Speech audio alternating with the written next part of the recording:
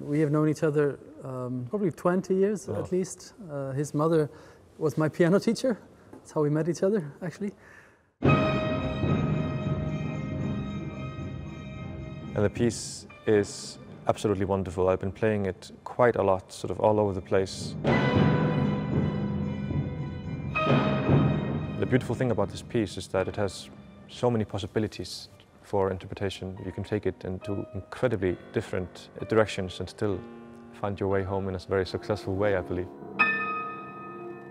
Yeah, it was written in this unusual time of the financial crisis in Iceland and the people demonstrating in the street, and it was really a time where nobody knew exactly what was going to happen. I was living in New York at the time. I had just finished my studies in Germany, and I had to move back to Iceland earlier than I wanted because my Icelandic money became completely worthless almost overnight.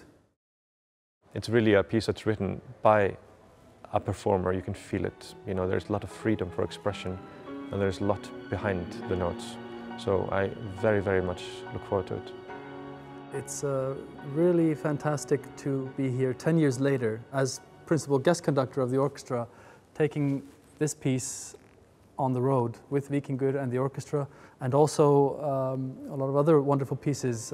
Anna Þorvaldsdóttir's Aeriality. We have a wonderful horn soloist, Radovan Vlatković, who's performing with us as well.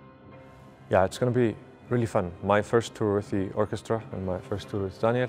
We're doing concerts in Berlin, Salzburg and Munich. So Reykjavik is my home, but Berlin is my second home. It's the home of my record label, Deutsche Grammophon, and it's now sort of my musical home for the season in Concerthaus, Berlin on Gendarmenmarkt. The residency means I'm sort of like a focus artist and I'm doing 14 concerts, 11 different projects.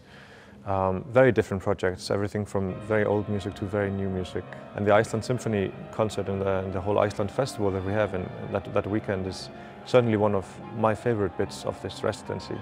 To be able to play with Iceland Symphony in Berlin is definitely a dream with Daníel and his fantastic piece. So for me, yeah, it's kind of a dream come true.